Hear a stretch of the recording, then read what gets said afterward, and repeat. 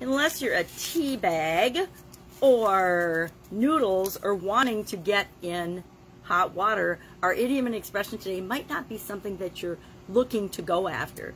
I'm having eucalyptus tea for my cloggy throat today. This is our expression, our idiom today is to be in hot water or to get into hot water. I don't know about you, but I've got experience doing both, where I've gotten into hot water because I broke a rule or did something that was against the rules or was against the norm, and for doing things, found myself in hot water inadvertently doing things that I didn't even know were against the norm or against the rules. I remember one of my first jobs in corporate America, I got called to human resources because I called my team members you guys. And that was supposedly against the rules. You can't call grown-up men and women you guys, at least according to the lecture that I got from HR. And I just started saying you all then, because I'd lived in Texas for a couple of years, Dallas, and the surrounding areas. And so I picked up you all, and I just substituted you all for you guys. Since I'm from the Midwest, one of the things we say all the time, well, come on, you guys, let's go. And apparently that was against the rules. This idiom, this expression has been around since at least the early 1500s. It, of course, means to get into trouble, to be in trouble, or to get into an embarrassing or, sorry, drop my cheating notes, my cheat notes, or a difficult or embarrassing situation, like dropping your notes in the middle of a Facebook Live, right? So, or a podcast. One thing good about podcasting, people don't know if you have notes or not. I use a magnifying glass for everything, and I usually have some notes written down about these idioms or expressions, or I, for goodness sakes, wouldn't even remember it was probably from the 1500s.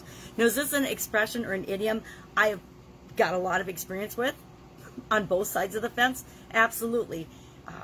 I've definitely been one of those people that pushed the rules, pushed the guidelines, pushed the way of thinking, the traditional, this is the way we've always done it, way of thinking throughout my corporate career, as well as in the industries I've been in as a business owner. And one of the ways that you find great success in different industries and different businesses is by looking at what is being done, looking at what's always been done in the past, and then doing something absolutely different, doing something that serves people, the customers in that industry, better, faster, easier, more efficiently, or more effectively than anyone has ever done before.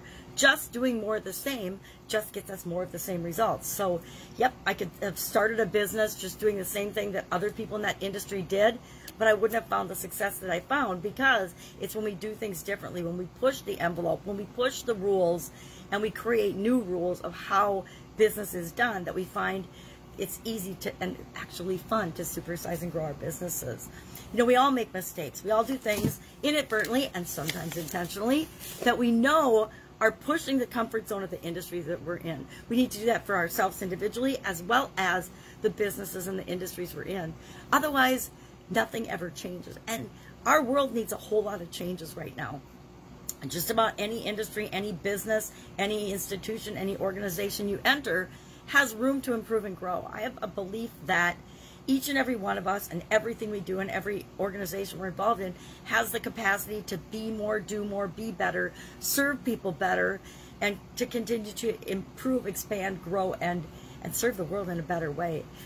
And it's when we get complacent and comfortable that we forget that that's what we're all here for. We're all here to make the world a better place. We're all here to do the best we can with what is offered up to us, or create something even better. I'm all for creating something even better, and sometimes that gets us into trouble. Gets us in trouble sometimes in our relationships. It gets us in trouble sometimes in our partnerships and businesses. It gets us in trouble sometimes with the IRS or the OSHA or the USDA. I never got in trouble with the USDA, but I dealt with the USDA every day, and my business always was pushing the envelope to make things better, not to get away with things, but to make things better, make guidelines and food safety and things better for our customers, better for our people, and better for the world.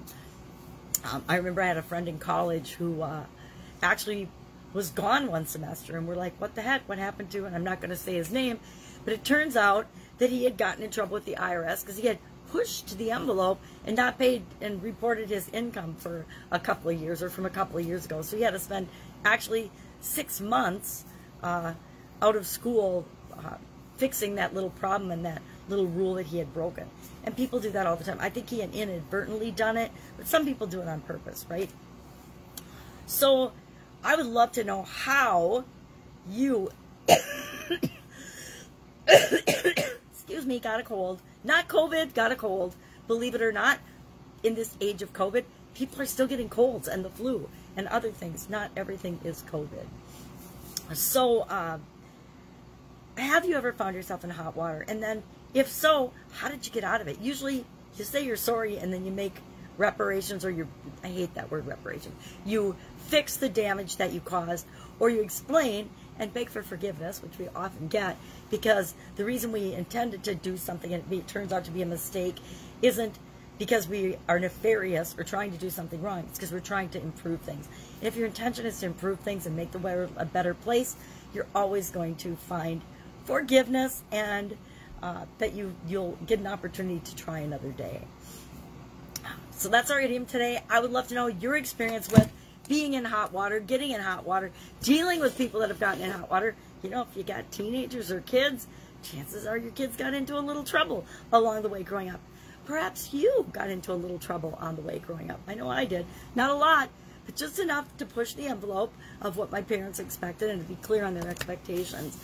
And that's what happens in our organizations as well. But we need to make sure that it's okay for people to make mistakes. Not illegal, immoral, unethical mistakes, at least not in my businesses, but it's okay to make mistakes, and you know, as long as you learn from them, and we can put systems and things in place to make sure that those mistakes don't happen again in the future.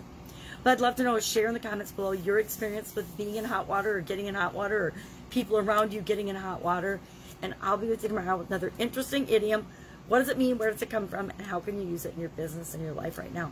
And hopefully I'll have more voice tomorrow. Have an awesome day.